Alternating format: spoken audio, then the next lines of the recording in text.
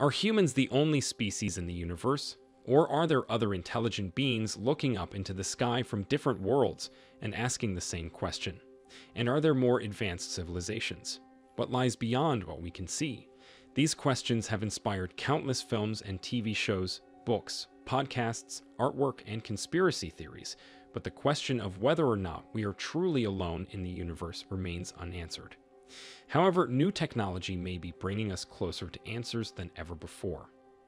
Stay glued to this video as we discuss how we may be itching closer to definite answers about extraterrestrial life, or more popularly known alien life.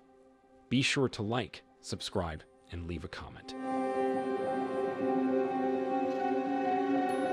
Many people believe that humans are the only civilized life forms in the universe. This notion is reasonable since there has not been any solid evidence that proves otherwise. But things are about to change.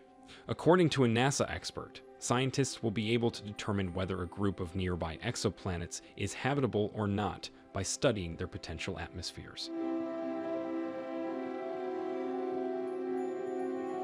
According to NASA astrobiologist Sean Goldman, the question of whether the Trappist 1 exoplanets have atmospheres is the most important scientific investigation that anyone involved in the search for alien life will be doing for potentially a decade. Despite decades of searching for signals and an ever-expanding list of exoplanets, which are planets orbiting other stars, scientists have never discovered evidence of life anywhere other than Earth.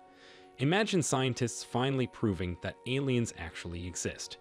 This will have significant implications for science, philosophy, and religion. The Trappist 1 star system consists of at least 7 exoplanets orbiting a dwarf star roughly 40 light-years away from Earth that is thought to be the best candidate for potentially habitable worlds, and possibly even life. In essence, these planets resemble Earth and appear to be habitable. While early research has shown that the planets are stony and perhaps temperate, it has been hard to determine with previous technology whether or not they have atmospheres.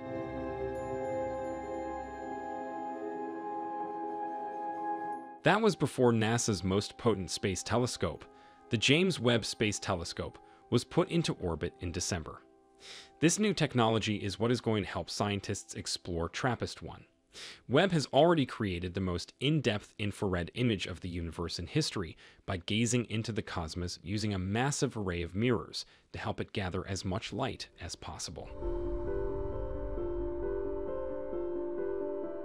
It has also had its sights set on Trappist 1 as a priority for several weeks. The telescope will be looking for any sign of an atmosphere surrounding the planets. Goldman mentioned that just like him, many others are wondering if these planets have atmospheres.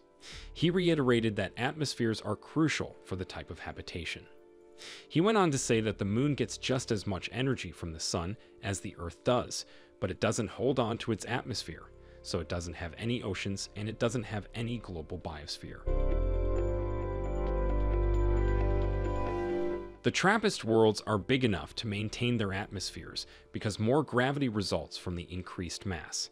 The question is whether Trappist 1, their neighboring star, has been violent enough to periodically blast these atmospheres away due to bursts of high-energy radiation. To determine whether these worlds are habitable, it is necessary to determine whether they have atmospheres. Luckily, that's also the most basic thing the James Webb Space Telescope can notice, explained Goldman. If the James Webb Telescope is successful in identifying atmospheres on any of the Trappist planets, the next task will be to investigate the atmosphere's components. This will shift the focus of research from the capacity of planets to support life to whether they actually support life.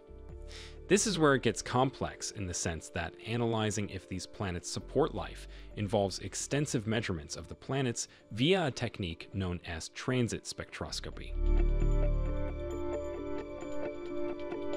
Trappist 1's light will be captured by James Webb anytime it passes through the Trappist exoplanet's atmospheres. Gases like oxygen, carbon dioxide, water vapor, or methane will leave a telltale trace in the starlight that James Webb can detect if this light comes into contact with them. Goldman suggested that since biosignatures like those found on the Earth, such as oxygen and ozone produced by plants, may be seen, the focus could simply be directed towards finding them, although this feat might not be so simple. The problem is with the planet's atmosphere. If it contains a lot of oxygen gas and ozone, it may be challenging to study them because they will be trapped beneath the clouds. Ideally, if a planet is habitable and produces a lot of oxygen, it has a global ocean, a hydrological cycle, and cloud decks. Domingo Goldman notes that cloud decks are very effective at blocking the lower atmosphere, which is where all of the oxygen is found.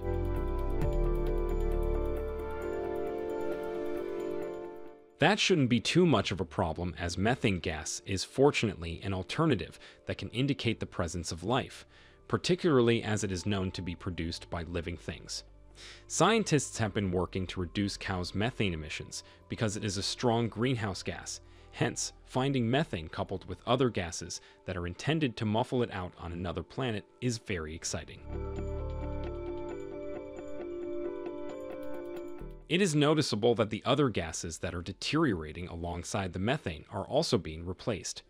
Domingo Goldman claims that this is evidence that methane is not just present, but also rapidly replicating.